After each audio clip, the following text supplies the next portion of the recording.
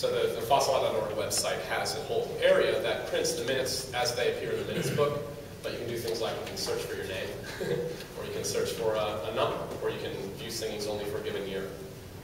And so this app takes this very many steps further, but even as they were working on the app, it occurred to those of us who had an opportunity to try it out that there were even a lot of other questions that you could ask this minutes data if it was in an easily queryable format. So we sort of put this together as kind of round one of looking at some different things. And to make it, but in doing that, there's a lot of things that come out of looking at the minutes in aggregate like this, taking them all together. But we also, I think, wanted to include a bunch of instances of what happens when you just look at a single entry for a single singing, because sometimes there's really great stories and really fascinating things that come out of that too. So we're trying to balance that in this class.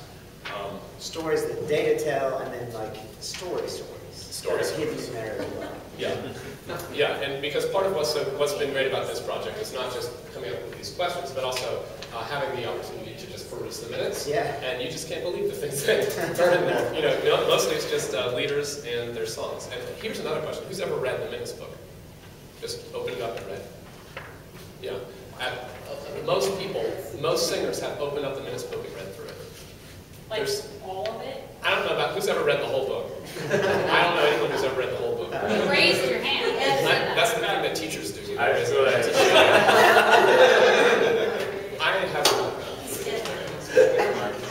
You have preliminary questions, please. Nathan thinks he's read through it. This 1995, does that represent the year it went to Shelby doing the minutes as opposed to Mrs. Parker? I think it is. Yeah. Okay. Yeah. Okay, that gives me a... And if you look at the binding, it also is a year that they went over to a different printer. Yeah. And a different way of compiling the data, such that it's easy to digitize it. Yeah. Or it's already digital. It's that way. So. Okay. The first question that we wanted to know was basically how many singings are held each year, and it's a pretty easy thing to find out. You just count the number of rows in the database for every year. But what this demonstrates is that there's been a pretty steady and fairly dramatic increase in the number of singings held, or at least that are submitted to the minutes book across this time frame. You see from just under 180 to over to right on 280. Yeah. And do we know sort of the relationship between singings, I think in particularly traditional singings, and getting submitted to the minutes book? Like, was there a period of time where people weren't using the minutes book as much?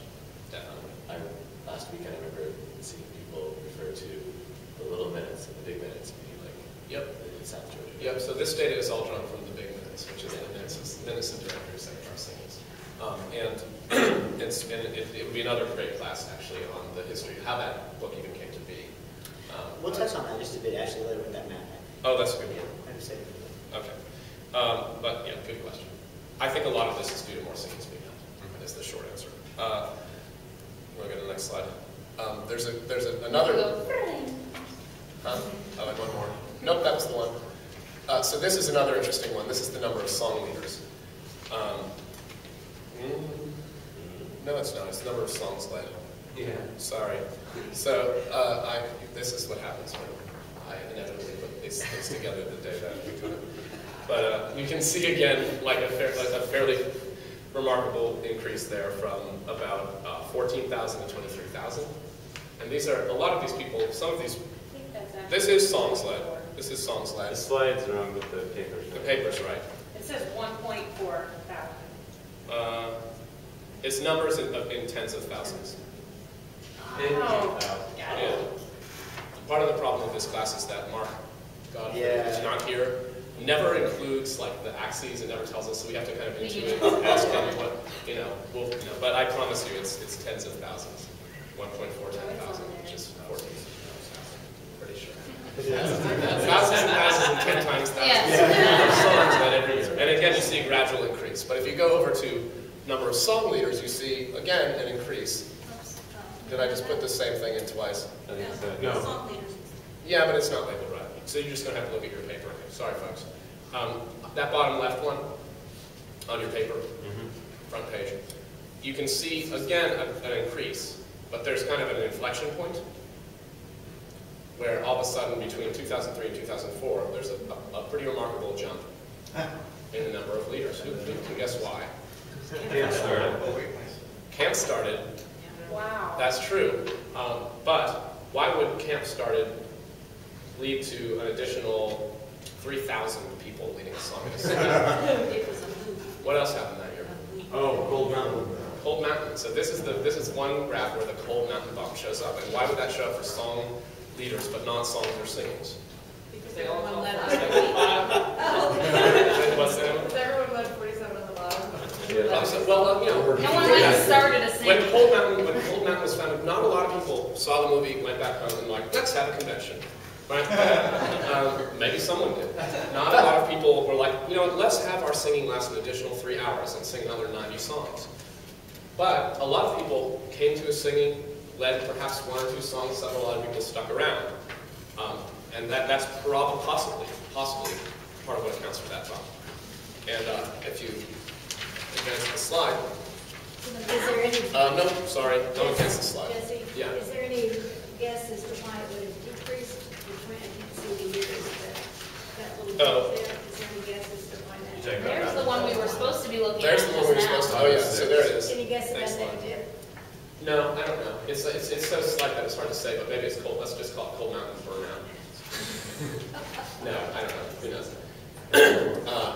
And looking at data like this, it's not necessarily statistically significant, a slight shift from year to year, but the trend is significant.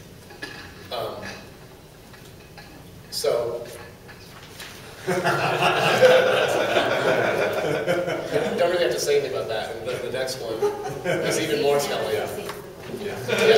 So there's a difference, though. I may actually basically What stays this popular. is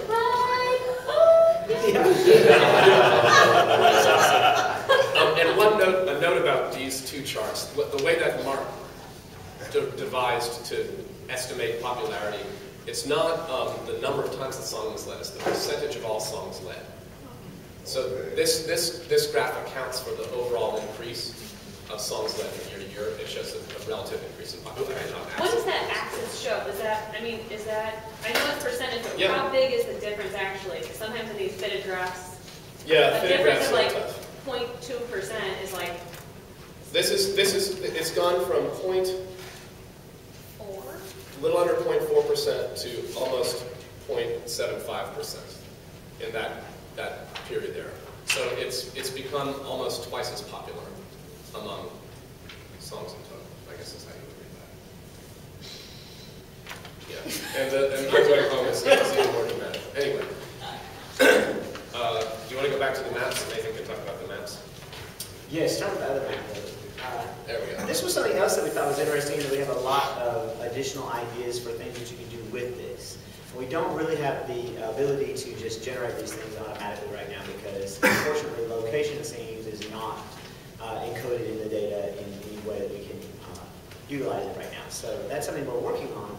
But we started thinking of a bunch of different really interesting questions that you could ask about how these things would work across geography. A really simple question that we could answer without having to do lots of data input was, how many singings were there in each state in some of these years that are represented by this information? So I just went through and very quickly input that information from 2 representative years, and one was 96. So I just went through the list of singings held or scheduled for the next year, the 95 ones, and then compared that with the list, similar thing for 2013. And so if you look at this, you can see some kind of interesting changes. The most profound difference, if you want to go ahead and flip back and forward, Wow. is how many states have singings. Hold on, can you do that again? Many of those states, if you want to go back A. and forth, there's A. Oh, okay. That you can see it just light up in different areas where there were previously no singings. And now the number of singings in many of these states is not huge. Like you can see there's a lot of 1s, 2s, and 3s, even in 2013. But take a look at the difference between, say, Alabama in 1996 and like every other part of the country, essentially, where there are 103 singings there, 41 singings in Georgia. Mississippi and Texas, of course, have a bunch as well, but not even on that scale. And then look how far out that seems to have spread. You could also, of course, think about countries where singings are held as well, which wasn't something that I did on this. Some other interesting stories maybe that this is telling that are a bit more complex. And maybe we'll save this for additional, one-on-one question and answer for later that Miles was kind of hinting at was, how many of these singings, Alabama, you'll notice, actually decreased from, was it 103 to 94? Well, how many singings were actually called off in that time period? How many other singings were actually started up? Or how many singings just didn't submit minutes in 1996 that are now submitting minutes at this time? So there's actually a little bit more complexity than this probably shows. But the overall trends, again, that this is representing are really interesting. I want to do some more of this because, what if we had a feel for the location of the singing as well as a feel for the key of the song? We could see where, is major popular and where is minor popular. Something that I suspect, would kind of show us some interesting things. Maybe not. Maybe it would just be the same everywhere. But I'm guessing that you could find some other types of relationships through this kind of manipulation of data that we haven't even begun to really scratch the surface on. So stay tuned. Yeah. So think about other things. Yeah. And at the end of this class, we wanted to talk for a minute, about ways that we need people's help. And one of the ways is in providing GPS coordinates for singing locations. That's right. One other song that we included the change in popularity is Aiken. Oh, yeah. And if you want to go ahead, there you go. So again, it's hard to see on this. That's surprising. Yep, there it is. But if you can see, a little less than 0.1% of all songs led to over 0.6%. And another way to think about that, in 1995 it was the 333rd most popular song out of 554. Okay, so bottom half. Now, and in 2012 it was number 10. It's the 10th most popular. This is the song of all of the songs in the entire songbook. This one has had the most pronounced increase in popularity across the period of time. Yeah. You record the most pronounced decrease? There wasn't one that stood out. There wasn't really one that stood out. This one really stands out. Yeah. There's a lot of songs that have become more popular. There are songs that have become less popular, but this is like just the one that's the most amazing. Aiken was first in the 91 there. Aiken was first added to the 1991 edition, and so you do see a number of songs that go into that edition of the songbook that increase in popularity, but not so dramatically as this one. So all of these, in one way or another, point to a kind of growth in singings, which we're all aware of. Another way to look at the way that singings perhaps have shifted across this time period is the structure of song lessons. This is something that we've talked about at camp on and off over the years. Way back in the 19th century, the arrangement committee would recognize singers for 30, 40 minutes at a time to direct songs. By the post-war period, by the 50s or 60s, this had sort of settled into each leader being given the opportunity to direct 2 songs. And there's a perception, at least, that the shift of late has been towards 1 song lessons. So we looked at that. There's 3, this is the one chart. You can see 3 smaller charts on the corresponding page in your handout. One for 95, one for 2004, and one for 2012. That show that if you take, and it's a little confusing to figure out how to read this chart. This is when we need Mark. So what this shows, from left to right is just your number of singings held. Okay, so it's showing you that very end of the blue line up at the top is around 180. That's 180 singings. Whereas for the black line, there's about 280 singings that year, which is 2012. A number of 0 on the vertical axis means that every song led at that singing was by a leader who had just gotten up to lead that song. So that means there were, in other words, no 2-song lessons. A number of 0.5, okay, means that that 1 out of every 2 songs was led by a leader that had just gotten up. 1 out of every 2 songs. So that means that the average length of a lesson was 2 songs. Now, for the average length of a lesson to be 2 songs, in all likelihood, you're going to have had some 3-song lessons. Because if you've ever been to a singing where there's 2 sung lessons, some leaders will elect to just sing 1. So if you look at these curves, you'll see the very bottom, there's some singings at 0, and there's some singings with a very, very low number. These are your 1 sung lesson singings. I keep doing this up here.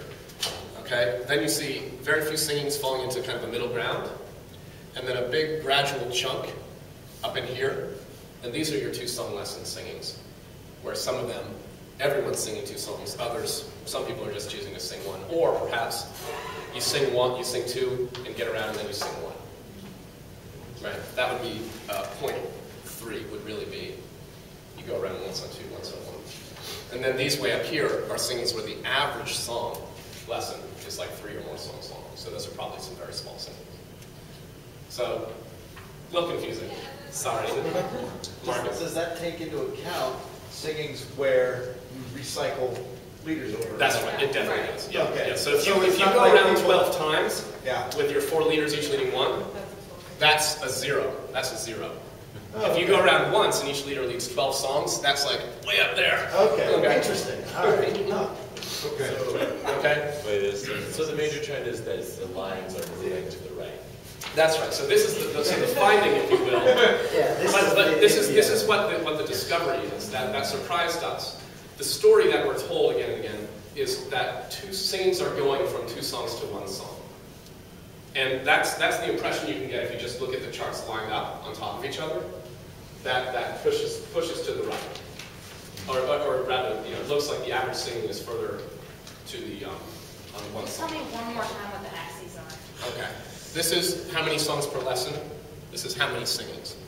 So in other words, right here in 1995, you only have about 5 singings where no leader at all led more than 2 songs in a row. Only about 5. You had another set where 1 or 2 leaders, maybe an old leader, or maybe the chairperson led 2 to begin the singing, and everybody else just led 1. So where it looks like those lines intersect with the x-axis is actually where they are running with the x-axis. There's not actually no line there. That's right. So you should read, this is a line. That makes more sense. This is a line, and this is a line. So there has been a dramatic increase. So so instead of singings changing, however, from 2 songs to 1, the real change is the addition of new singings with 1 song lessons. Huh. The singings that used 2 songs in 1995, these singings, they're still there, and they're still using 2 songs. What you do see is a gradual falling down of that line, meaning that maybe some of these singings that used to get around 1 song, 2 songs, now you get around 1 song, 2, and then go around again, or at least part of the way around, singing just 1 song or something like that. Or maybe more leaders are choosing to sing 1. Yeah, Emma. Do you think accounting for the increase of leaders would change this part at all? If there are like more leaders at singing, say, instead they only lead 1 song or 2? Or You mean like do it by percentage of actual leaders instead of number of leaders? That's not what So this, I don't know how the increase in number of leaders would relate to this. I know I've been to singings. I went to a singing upstate New York once where we got around 5 or 6 times, right, and only led 1 song each time. So we only had 11 leaders at that singing, but we did 1 song lessons the whole way through. I've also been at singings where we sang 2 song lessons and didn't get around to the class, right? So you should all come to my arranging committee class tomorrow or Thursday or more than that. But I think that relationship is complex. And what this points to really is that it has more to do with what singings decide to do when they're founded. And once a singing is committed to 2 song lessons, they generally stick with it, it seems. I mean, it would be interesting to look at the data because I'm sure there would be a major difference prior to the time we're looking at. Yeah. Because before, I don't know, Dan and Karen can probably tell us a better time frame, but before a certain time, basically every singing was 2 song lessons, right? So that happened before 1995, Right. basically. So this is Sure. Yeah. How good is your data in terms of keeping track of when people lead together? Does that count as a different person? So- just a different configuration? Yeah, the way that sort of throws off the data, it sort of doesn't. The person who gets up and sings with the singer and then sits down and the singer continues to sing another song, it will count that as a 2-song lesson and a 1-song lesson, in other words. So it'll be 2 new songs, 2 new leaders and 1 old leader. But we do think that it probably does mess that up a little bit. What we think is that, in all likelihood, we're slightly underrepresenting the number of 2-song lessons. Let's hold off. Yeah, any other discussion on this? Maybe we'll be back. Let's move on. There's lots of good stuff. Yeah. Thank you for being Thanks, Nathan. You want to talk about these memorial things? Well, sure. I'll just talk about these briefly because, we were mentioning that in with all of this math and numbers and data, there's also lots of other stories that the minutes are telling that are sometimes really interesting. We have printed for you here from the 1880 minutes of the Chattahoochee Convention. Now, sometimes we forget that a lot of what's in the minutes is actually not just names and numbers, but proceedings of things that may have happened, reports from different committees, and in particular, the reports from memorial committees can be really interesting and insightful in terms of historical information, as well as to just kind of give you a sense of what these people were like a little bit. This is great for both of those things, I think. If you want to read through this, I would definitely recommend this. This is actually on the, 1880, because B.F. White had died in 1879. So they were memorializing B.F. White at this convention. And the account of his life is interesting from a historical standpoint. I'll let you pursue that. I'm really fascinated by the sort of stereotypes that this seems to completely demolish about the people who were using, or who were participating in Sacred Heart being like unschooled, rural, people who couldn't read and write. Read this and tell me if you don't think the eloquence and the elevated kind of language that this represents is a little bit different than sometimes I think the stereotype that we get. A lot of really amazing and great things that you can find. Can I give a couple of examples that are a little bit more recent? We've also found some things that are really hilarious. Where's next page? Okay, so on the next page, you've got one from 1995, and it's too bad Jeanette's not here. She was here at the adult. She's probably not here. A little bit better, but you can read in the 95 minutes from Harmony Primitive Baptist Church. The annual all-day singing was held the 3rd Sunday in November at Harmony Primitive Baptist Church. The traditional window opening was performed by Jimmy Denny. In a break with tradition, Jeanette DePoy was designated to crawl through the window and unlock the church doors. Judy Mincy called the class to order by leaving sign on pages. So, Jeanette actually explained to us that not only does she still has scars because apparently the window, the traditional or non-traditional window crawling was ill-fated in some respects. So there's even more behind some of these stories. Jesse, yeah, sure. Tell them about the other category, call them. So I think Nathan happened upon this incidence of someone playing on the harmonica at a singing in 1997. M.B. Forbes, who was Eugene Forbes' brother, performed, or played, let's say, 164 and 59 on his harmonica. Then later in the singing, he played Wildwood Flower, 452, and Silent Night, all on his harmonica. And so I asked Eugene about this. Eugene's brother was mentally and physically disabled, and he was, however, very, very musical. He only had one arm, but in addition to playing the harmonica, he could play the banjo and the guitar with one hand. Doing chords and picking with the same hand. And when he came to singings, he liked to play on the harmonica, and Eugene, having not shown him this, specifically recalled him playing Wildwood Flower. But said that often when he played a song from the Sacred Heart, the class would sing along with it. So, wonderful. But this made me, of course, type the word harmonica in. And I turned up another 2 instances of harmonica playing at a Sacred Harp singing as recorded in the minutes, and both of these are at the Elmore Center singing in Gordo, Alabama. So you see Tony Smith calling the class back to order and introducing Gary Farley, who played Amazing Grace on the harmonica. 2 years later, the same singing, we have him playing with the harmonica for the class, doesn't specify what tune, but he then led Wondrous Cross, 447. And though Gary Farley did attend the Elmore Center singing in 2011, the minutes do at least do not record him as having played on the harmonica. You're going to travel to Gordo just to see that. Just be prepared. You might want to call it. Assure you there was no harmonica. Okay. Well, there you have it. So we don't know. We don't know about Wednesday. Let me tell one other story really quick about Yeah. Next time, we'll, Actually, some ask horrible us, things that later are ask us about minutes some too, case but, studies and stuff. Yeah. Yeah, sad things, national things, all kinds of stuff you can read about. But I will tell you one, maybe somebody was actually there because I would love to hear more about this.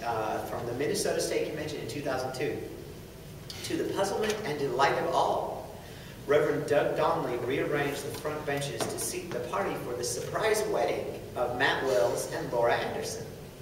After the applause and laughter subsided, he conducted a brief and beautiful ceremony exchanging vows and rings. The class celebrated the couple's union by singing with them Present Joys, led by Jeff Shepard. I actually just talked to Jane Wells. Oh, okay. And she was telling me about that. She said they decided to get married. It was just a total surprise to the rest of the class. They came in and... Can you imagine? Minnesota. She said they did it in our city. Oh, that's great. That's great. So anyway, all That's right. wonderful. Now back to the math. Back to math. Okay. You're gonna love this. If you like to some lessons, you'll love entropy. What time is it, by the way? Does someone know? 5:37. Great. I've actually got a timer set, so Oh, yeah. it'll be that when we have to quit. Okay. Well, I want to make sure we have time for the app. Oh, yeah. Absolutely. Yeah. I'll Okay. watch that then. All right. So, do you want to zoom ahead one or two? I think it's just one. There we go. Okay. So this graph here is what this one shows you. Each little X on this chart is 1 liter.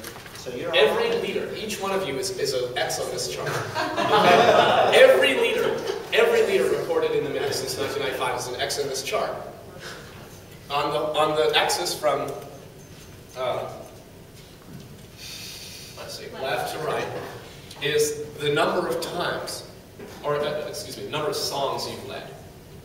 So, shouldn't be surprising to us. Most people in the book have led relatively few songs. Most people in the minutes book. But a number of us have led more songs, right? A number of us have led, you know, once you get to this area here, and you're looking at, say, 200 songs, let's think about that. You know, that's someone who's attended, say, 5 to 7 singings a year across the period, or more in a more compressed time frame. Yeah. Just real quick, what's the number of leads and what's the number of songs that they led? Leads is the same as songs led. So if I lead the same song in 2 singings, That counts twice. okay, so that's... It's not unique songs. It's Not unique total songs, it's total songs.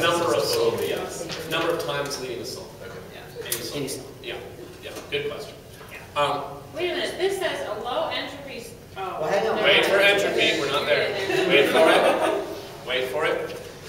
So this is just, all you need here is just to read, you know, this guy right there, who's that? It doesn't say. I know, who is it? It's Does anyone probably know? Travis Keaton. Is it Travis Keaton? Yeah, Travis Keaton. That's Travis Keaton. Yeah. It was led somewhere between 2000 and 2500. Who's this? Jeff Shepard. Okay. I think the next is 8. No, that's John Plunkett, actually. But anyway, so these are all people, right?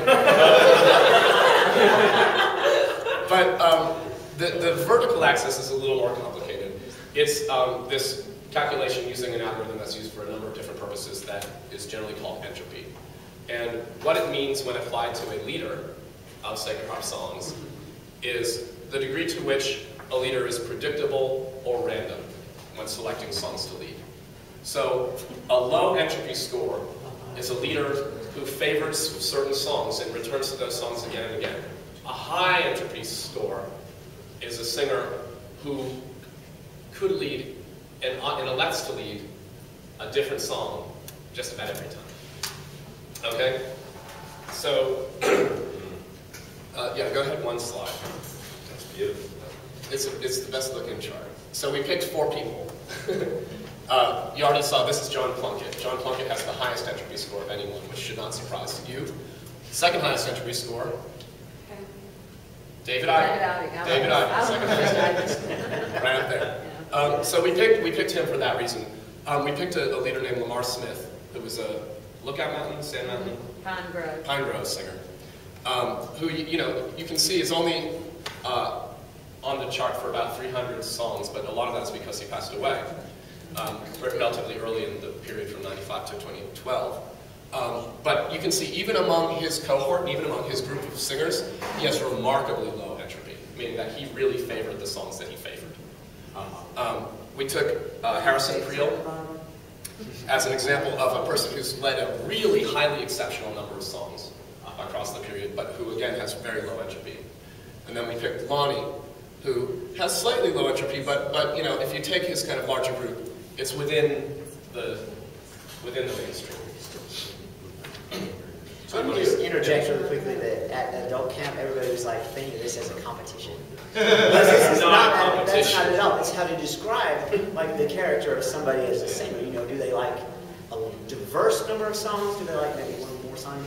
We love people who, you know, have maybe not that many songs that they lead. So that's not. Yeah, and it can't possibly be the case that low entropy is bad if Harrison Creel has low entropy. Exactly. Because everyone loved to see Harrison lead. Exactly. And loved him as a person. Yes. Rearranging and compiling his data. We'll talk about that in a Okay, minute. Oh, yes. So hang on to that. Oh, yeah. Hang on to that. Hang on to that. Make sure we got time. Is there any structure given to the song? So like if two people who have the same amount, and one of them every time they lead, They pick a crazy song. No, like they have their two. If we take two people who have the same number of songs, Yes. does it matter if their songs are more similar or not? Like if someone always leads Wyndham and like Detroit, and then as opposed to someone who always leads Happy Land and Claremont, like Great question. So no, at this point that actually is not taken into account the entropy, but we have another stat. So let's hurry so we can Yes, get there. so let's try to. Yeah, So okay, we'll just look at these. This is another way to visualize entropy. Okay, this is the songbook. Okay, it's not exactly page number; it's song index. So this is 554 because it's the last song in the book. It's actually on page 573. And This Bethel is one. 1 is Bethel, 2 is You don't 1 have is to Samaria, 2 remember. is Bethel. This is an outrage. You don't know. Yeah, again, take it up with the data. The data doesn't count those 3 songs in the rudiments as songs. What the minutes? Okay, again, No, let's not on Thank you. focus. Yes. They do This not. is more interesting. So when you look at John Plunkett's distribution, what do you notice? Well, sort of. So again, this is lead count. So 45 times. The man has led Albion 45 times. However, he's led a total of 1,630 times. Okay? Should He's I led. just flick to the next one to show the difference? Yeah, go ahead and flick. This is Lamar Smith. Okay? Go back to John. And anybody who knew him could tell Okay? So a few little spikes here, but there's a whole lot of, first of all, this blue is almost solid. John has led 402 of the songs in the book across this period. Okay? A lot of them he's only led once. Another one he's only led twice. Another one he's only led 3 times. And what are the peaks? The peaks are Albion, which we asked him is his favorite opening song at the start of singing. Next is 62, closing song. Okay? The first favorite that comes up is 467, which he's only led 24 times, which is less than twice a year across this period. Okay? So if you take out his top 5 songs, the rest is 91.7% of all his songs. In contrast, Lamar Smith, his top 3 songs account for all but 6.6% of the songs that he led in that period. And again, anyone who knew him could tell you. 76 on the bottom, 36 on the bottom, 343. Next. So just to see a couple of others. This is Harrison. We were at adult camp and Cassie was in here. And Cassie just went through and named each song that there was a spike. Because again, people with low entropy scores are the people where that connection between singer and song is just fixed in everyone's mind who's saying that. And if you go ahead to Lonnie, this is what a lot of singers who've led a lot of music look like. They lead a number of songs. There's a good number that they've only led once, twice, maybe 5 times that they like but they don't return to again and again. But there's also favorites. This, of course, is 225 on the top. That's Lonnie's favorite song. Wow. So we'll try to run through this part real fast so we can get to the guessing game. Yeah. Yeah. Actually, just say this, you can also apply this idea to singings. Have they become more or less entropic? That's all this is, meaning, do our singings cover all the songs in the book, or do they cover a limited selection? And slight but relative, but we think significant change in the direction of, yes, they cover all the songs in the book. And related to that, the most popular songs are slightly less popular than they used to be, meaning, but more pronounced than that, if you go ahead one more. The bottom 100 songs are almost 3 times as popular as they were in 1995. This, I think, you could point, and this is just hypothetical, you could point to the best of the ungreatest hits classes, taught several times at camp. You could also point to the publication of statistics of use. I know several people who every year are real excited to see which songs weren't led at all the previous year, and if they think they're any good, they lead those songs. So enough people start doing that, and you get a chart like this. I have another theory that it's a lot of young people singing because, I mean, I think you young people are just more apt to have the confidence to jump up there and lead something that you That we've never done. Yeah. I think That's really interesting. I think it's what you've grown up in, like singing in the South and other places like totally different. Like because up there you don't have the same traditions. So There might be something to that, but the 2 leaders who lead the most songs in the book are Southern leaders. Yeah. You know, Right. so it's there may be, you know, I think where you sing and is probably a factor, and maybe we'll get some more of that. We'll be able to give you an entropy map for the country next time. Yeah. All right. Let's move ahead. Yeah. Okay, so what's this? Yeah. What on earth is that? Okay, very quickly, and I apologize for people that would like to know to really understand what this is. This is a way of grouping songs together without looking at the songs themselves.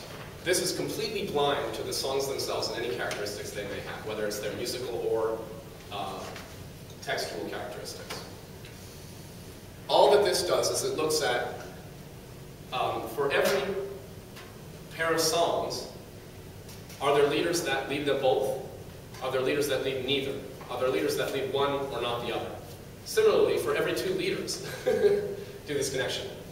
Run that matrix across the entire database of songs and singers, and then do a whole lot more stuff. The guy actually at the other camp explained this in a really great way. It's basically the same way that Netflix predicts what kind of movie to say you might want to watch. A computer does it. You know, nobody says, oh, I know them, they love this. A computer just looks at what other people with similar taste, in a way, based on what you've watched. So this does it for what people lead.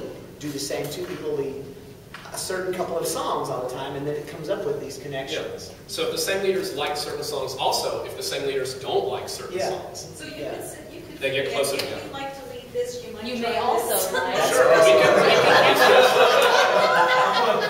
Yeah. Series meaning that it's not necessarily. but there is no guarantee that any grouping of songs will make any sense to us at all. Right? Because again, it's completely blind. It's the same way sometimes on Netflix, you're like, I don't want to watch that movie. You're getting this. But for some reason. But we thought we'd look at these and play a game called Name That Song Tree. So this is a little hard to read, but I'm gonna tell you that this just gives the number. I'll read the names, and you can name that song tree. So once again, remember, a computer just spit out this. It said The there's computer knows nothing about these songs. something believes that. that ties these songs together, and then we have to see what it is. And when we see what it is, by the way, we're not identifying the reason that they're grouped together. We're interpreting it. Yeah. In fact, the reason they're put together is because of the behavior of all leaders over this period. There's probably many reasons. But just for kicks. Okay, so Okay, and ready? how this works again, when they're closer together in the branching system, that means They have more mutual information. And these charts, these particular, That's a good phrase. they have more mutual information. It's the name for this, is mutual information.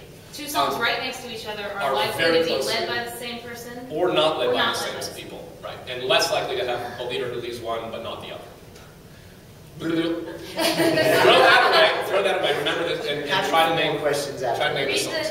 the numbers and names real quick. And these are all close together. Each of these charts are a group of songs That's close zoomed together. in on the This is giant zoomed thing. way in. Okay. Zoomed Okay, way in. Okay, Corinth, Yeah.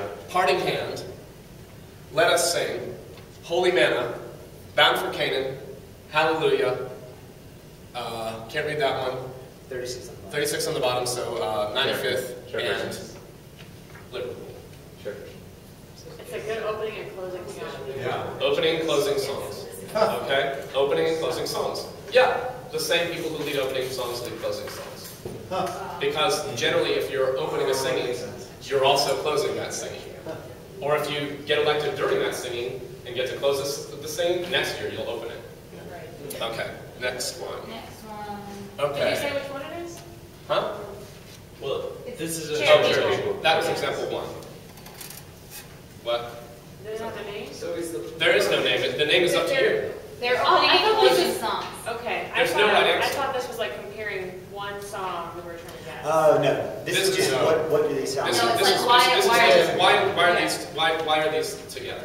Okay, I think they Okay, next one. Ready? Last words of Copernicus, Ocean, Present Joys, Schenectady, Ballstown, Bear Creek, Edom, Fillmore, Morning Sun, Traveling On, and a little more distantly related, Newburgh. Fuging. Fast fugues. Okay, fast, fuging, major, Yeah. after dinner. After lunch, yeah. What else? Even more than major? Was there similarities? Maybe. That's A major. lot of them Yeah, are. you got Seven it. keys, yeah. Yeah. And the ones that, okay. And it's amazing, the computer just came up with it. The computer doesn't know in this anything kind of about way. these Yeah, it's just like, somehow these So, songs. next one. Go to the next one. Can you go to the next one? Okay. And this shows, this is example 2, this is example 3. They are right next to each other. And that probably So shows they're that there both are at some different people people who like will major only and do major, and some people who will only do minor. Yes, But there are a but lot of people who do both or neither. Right, so this is, we're kind of looking at an after dinner section right here. And this is the best one, but all across the song tree are smaller groupings of major fuguing tunes, minor fuguing tunes right next to each other, all across the song tree. How are we on time? We've got about 4 minutes. Okay, so we've got- you can name the other song trees on your own. Yeah. Some of them are harder to guess, but that's your homework. But in the time that's left, I think we want to actually look at this app a little bit. Yeah. I have it on my iPad. And you can take a look on You can see the real. Rachel Hall's iPad. So, And this credit all goes to Mark Godfrey, by the way. who's- Mark Godfrey is the developer for the app, and Lauren was the designer. And It's a little easier to see on your On your phone. iPad or phone than it is here. But But just try and basically- make it look like a little book. Appreciate it. Lauren, do you want to walk us through these? Sure. Yeah.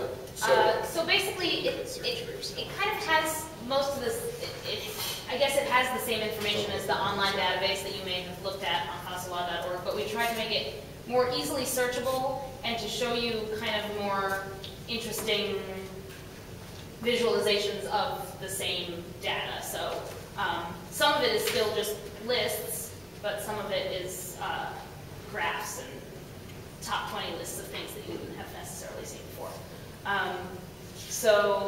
And then you'll see at the bottom, that's kind of how you navigate through the whole thing. And you can click on any one of those there's a general search one, but you can look through singers, songs, singings. And this is singings. So this is singing. So if you were to click on singings and Either search for or select a singing, you would get to this page. you would get to this page. This is the page for this particular singing that happened. Which is next But you to can yes. also press that, there's a button in the corner that says text, so if you were to press on that, you can see the actual text, rather than it broken up into each. And when it's broken up like this, the nice thing about it is that if you click on that on one, it takes you to the page for that song. And if there's a recording on bostonsing.org, you can actually just click on the button and it plays the recording of that. For every song. And that's, well, no, not just for every song. But That for that specific particular song one. and that specific singing. Yeah. So then this is the That singer's field. specific song. Isn't that nice? specific By the song. way, let that sink in. Yeah. Think about that. Yeah. So here's if you're looking at singers, and you can sort them in a couple of ways. This is sorted by song count. So you can see that list that we just kind of saw in the entropy cascading thing. So if you press count up there, you can barely see it, but it's up there in the corner again. Or you could sort it A to Z, that would be by last name. But count has, that's how many songs led since 95, so you can see. And then And you it can also doesn't see. matter what the song is, if they sing the same song every time. Oh or yeah, if they no, sing a this different isn't the song every entropy, time. this is just song count. Okay. And if you kind of pull down on any list of stuff, it'll pop up that search bar at the top. So if I type in Summers, then you'll pop up, and we can go straight to you and your stats. This is it sorted by entropy. Thank you. So you can see Plunkett up at the top there. And I don't know if Jesse ever said that entropy is normalized from 0 to 1. That's right. Yeah. So because Plunkett is at almost 0.9, that's the high entropy score. So here's me. This is what happens when you select a person's name in a list, or search for somebody. So this, I can look through everything I've done. I started singing in 2004, and then got up the courage to lead in 2005. And if you were to keep scrolling. But then also a cool thing that we've done is up in the corner there it says graph. So if you press that, it shows each year and how many singings I've been to. And I just want to point out that Jesse and I started dating in September of this. So you can see what kind of influence he has had on me. So that's kind of cool because you can see, I mean, I don't think we had it, but I love looking at Anna Hinton's graph because it starts out really teeny and it really is sort of like exponential growth each year as she leads more and more and has become a child instead of a baby. But she's on there when she's like 2. It's very sweet. But then you can also look at, so up in the corner there it says graph, but it also says stats. So if you're in a singer's page and you press stats, it'll show John Plunkett has led 402 different songs, so like unique songs. And he's led 1630 times, and that's his entropy score, and those are his top songs. So we already saw that in the other graph. But it'll show you any singer's preferred songs starting at the top. And then, so here's if we're under a particular song. So if you look up a particular song, it'll show you any recordings. And the first thing it'll show you actually is the text of the song. Right. It shows above that it'll say the text. I kind of wish it said the composer. I've been looking for that. Oh yeah, well that's some more info like Hopefully that. put that in. And then the top, this is fun. This is the top leaders of this particular song. So B. Carnathan, now B. Aaron, she's going to have some split. More on that in a minute. More on that in a minute. She has led Aiken 29 times, and she's the top leader, followed by Gene Silo, these guys. But if people want to know why has Aiken had the most dramatic rise, interesting thing to see there is that this list of most popular leaders are from all over the place and range from lifelong singers to new singers. There's an English singer at the bottom there, Carmel. So part of why is this popular is because everyone likes it. Then under a song you can also see, this is sort of a different visualization of the same information that we saw before, that since 95 it's gone from being led about 12 times a year to 140 times a year. So that's kind of a cool way to look at it. I guess that's it. Yeah, hopefully the app is, people have seemed to think that it's pretty easy to navigate through using these buttons on the bottom, and there's some cool info. There's also like a little button up in that corner that has an eye that has like a how to use this app and credits for the app, and it's $5 and it all goes to Sean. Yeah. So, and one other thing, the general search is a search of the entire database, meaning that you can use it to search singings and singers, but also if you're trying to remember what's that song that has the word Azure in it, you can just type Azure and it'll pull up the list of songs. So, like we said, this is kind of the beginning of what we hope will be a lot more work with this data, and we could use like kind of help from the whole community with several things, and there'll be more in the future. The one that we mentioned is we really want this location information. So if you have, and we'll send out instructions, I think, probably within the month on how you can do this. If you don't already know how to do this, there's ways that you can do this with your phone. But if you have a means of getting GPS coordinates, and you happen to either go to a singing or live near the singing location, we want that information so that we can, locate all the singings. What about singings that move?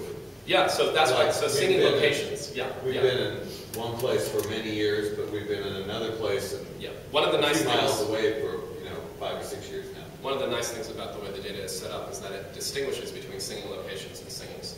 So we're able to preserve that difference. So what we're more interested in fact, than where a singing's held in a particular year is any location where a singing's been held since 1995, or even earlier. If you happen to live next door to the place where your singing was held in '96 but hasn't been held there since, that's great. Give us those GPS coordinates. So they're also doing a service to singers going to your scene, because I've had. Yeah. Well, we'll be able to use this data to make a Google Map page, for example. The other thing is, a lot of people have noted that their name is spelled differently and in different things. So we already have a form, and we'll send a link out to this to you all, where you can enter either misspellings or alternate spellings. Some people have, like I have, Jesse Karlsberg, Jesse P. Karlsberg, Jesse Perlman Karlsberg, as well as things like many misspellings of my name, so you can distinguish between those. But we'll be able to use that information to at least join that stuff for the purpose of running some of these things. Yeah. Will that be sent directly or on one of the listservs? It's gone out on the discussions listserv. It has. And what we haven't done yet is kind of make a proper website for this. It'll be up there. But we're going to, I think, post some of this stuff to singings shortly. We haven't done that yet. Nathan. I was just going to say that we're running into here, so let's I would invite us to ask any questions you may have when we're available, which is throughout the duration of the camp. And appreciate your cooperation. Is it a 1 second question? 1 second question. When's the Android app coming? That's the other thing.